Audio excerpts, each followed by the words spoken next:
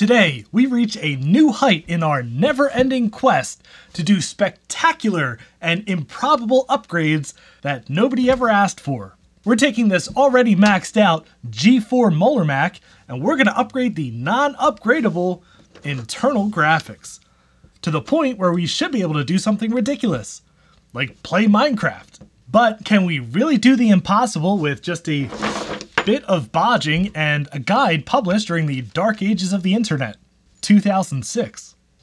I have no idea, so stay tuned.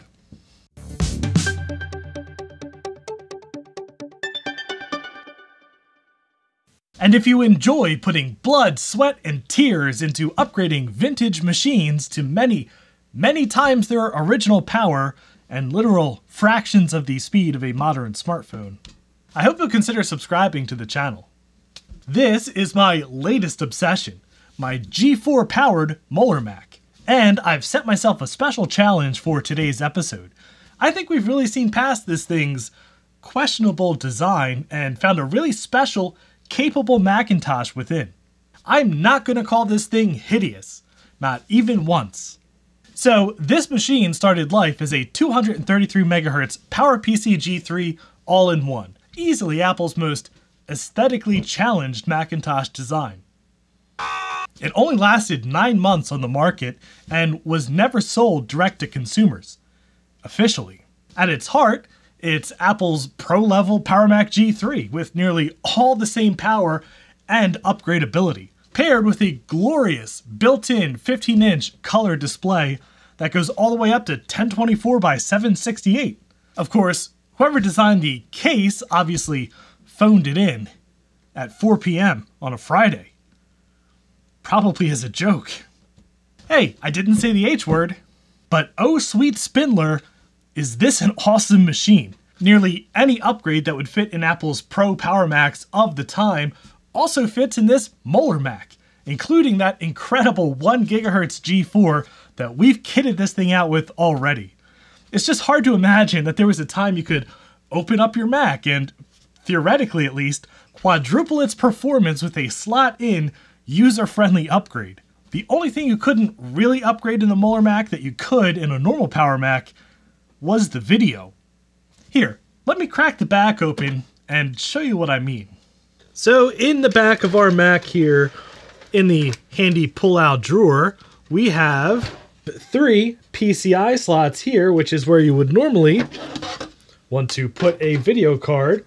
But the video for the internal monitor actually comes out of here. This is the G3's personality card, and all the different Power Mac G3 models had one to give the different variations their personalities. And the all-in-one variation has 2 connectors. This is for a lot of the functionality like the volume buttons on the front, but also 2 of these wires have to do with video. And then there is a separate video connector right here. So what we're going to do today basically is mod this internal monitor to a VGA connector using this, a VGA to BNC cable. And this IDE extension cable, which conveniently is the same connector and pin count as the personality card connector, paired with the coming use of this. And this. And in the end, we should be able to plug this Radeon 9200 into the internal monitor to give us a nice 128 megs of VRAM up from the stock 2 megabytes that this thing had. And hopefully allow us to play Minecraft. And just why would we want to play Minecraft on a mid-90s education market beige all-in-one Macintosh? Well, the sponsor of today's video is PCBWay. PCBWay is your go-to source for more than just PCB production and prototyping, offering 3D printing, CNC machining, and even sheet metal fabrication. And you're just in time for PCBWay's Christmas sale, with huge discounts and coupons, plus a free prototype for a Christmas-themed design up to a $20 discount. Get started with a PCB order for only $5. If you have any PCB or prototyping needs, I hope you'll give PCBWay.com a try. Okay, now in order to do this, we're going to have to cut up this cable snip off all the ends here, and there's 2 wires that we need off of this thing. So yeah, let's get a little closer and yeah, pull up that PDF file from 2006 and see if we can't make this happen.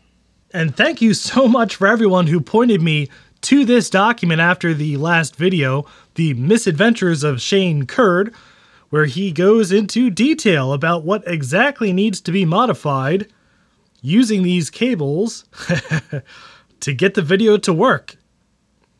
And according to this guide, the first thing we need to do is modify this VGA to BNC connector here, which just takes a VGA signal and splits it up among these cables here for a BNC monitor.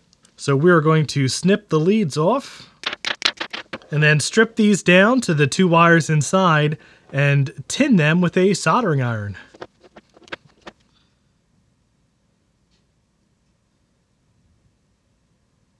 Okay, now using a multimeter in continuity or beep beep mode, I'm just going to check that the pins in this connector match up with the colors on these wires here, because pin 1, 2, and 3 should be RGB in that order. So the first one should be R, and indeed it is. So H sync is pin 13. Okay, so gray is H sync.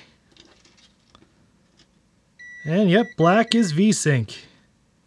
Okay, so now we need to cut up this IDE extender cable, which is going to go onto our AIO connector, because wire 12 on here is V sync and wire 14 on here is H sync.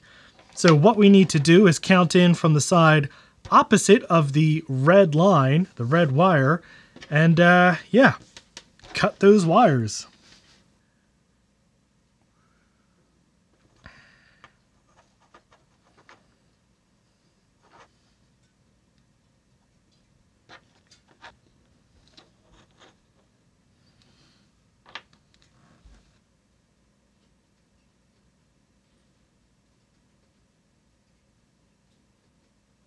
All right, so I've soldered on 2 little extender wires here, black and gray, well, white, to match H sync and V sync, which will correspond to little wires we're going to put on here.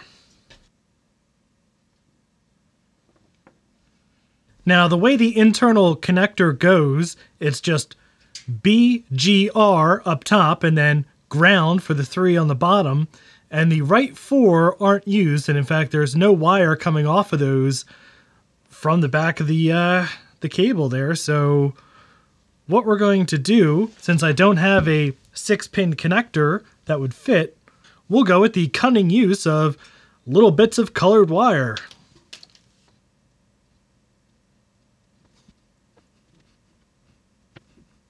All right, so here are our 2 extremely janktastic cables. Honestly, I don't know that I've ever done anything to this level of jank, but hey, if it works, it works.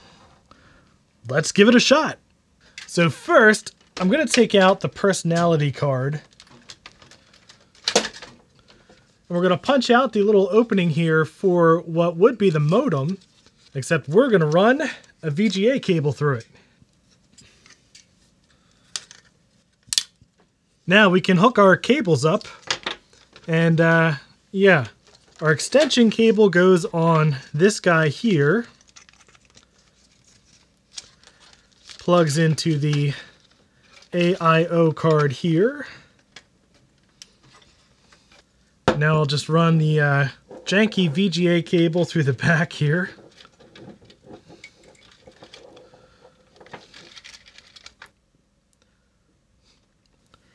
A little bit of tape for extra jank. Make sure they don't come apart.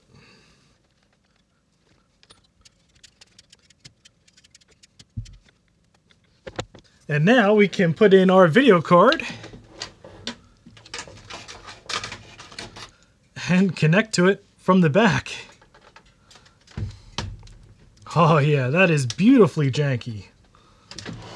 Okay, so I've got this Dell monitor hooked up to the external video port of the built-in video in the all-in-one because we're probably going to have to tell macOS to use the new graphics card as the primary graphics card because by default it'll probably try to make this the secondary monitor. So yeah, it's plugged in. I'm very nervous about this because there are wires everywhere inside this machine now. Here goes nothing.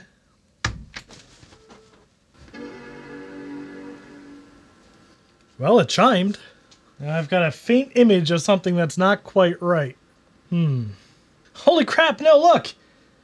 It's working! The geometry's wrong, but it's working! And it chose that as the internal display, I guess. At least macOS 10 did. Oh my god, it is really working. Look, both screens are up. But yeah, internal video, macOS 10 understands which screen should be the default. Alright, let's go into macOS 9 and try to fix the geometry. Oh, don't worry about this screen. This screen is janky. So I wonder if macOS 9 is going to pick this as the primary screen. And we'll have to change it there. No, I think it's figured it out. Okay, well, evidently macOS 9 does not like this setup, so I'm going to reconnect the internal video, remove the new video card, and ex post facto this thing back into macOS 10. Look, it's booted from the internal monitor connected to the external video port. That's ridiculous. I just cannot believe that this is working. The geometry needs to be adjusted a little bit, and I can't get into macOS 9 with the card installed to adjust it.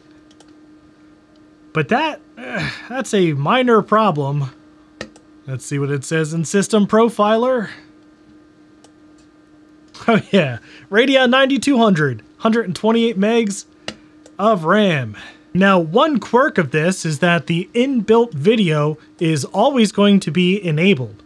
So we could do mirror displays, but I think that has a pretty big performance hit. So we just have to kind of live with a phantom display to the right here, which is always going to eat our mouse if we move too far over that way. I've read some stuff where people have tried to fix this and fully disable the onboard video, but yeah, I don't know if that's going to work. Okay, now the big thing, of course, if you remember last time, Minecraft would not even launch because it did not have enough video RAM. Let's see what we can do now. Oh my god. That's Minecraft 189 trying to launch. Oh my god. Well, he's trying. Look, oh my god, look. That's insane. Minecraft 189. Can I go full screen? Yes! It's Minecraft 189 full screen on the G3 all-in-one. This is the most ridiculous thing I've ever seen. And it's running pretty well.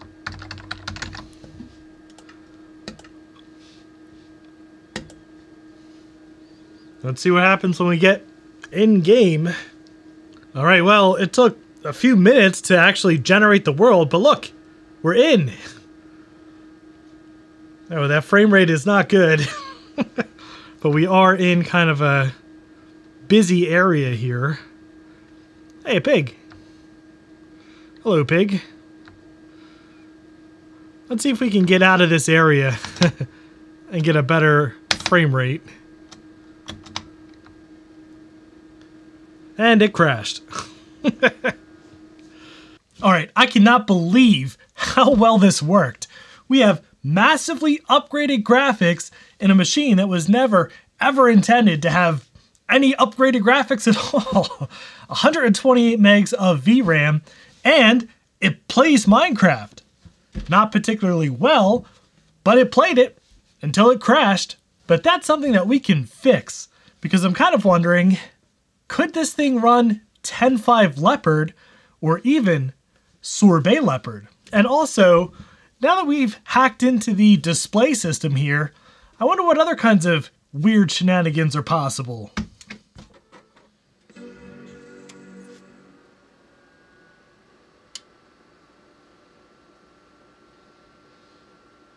I am very sorry, but I do wonder if we can do an ultimate motherboard swap in this thing with the guts of an M1 Mac Mini. But those questions will have to wait for later because I'm going to call this video here. If you enjoyed it, I'd appreciate a thumbs up. And if you'd like to see more of this chaos, please subscribe down below. And thank you very much for watching.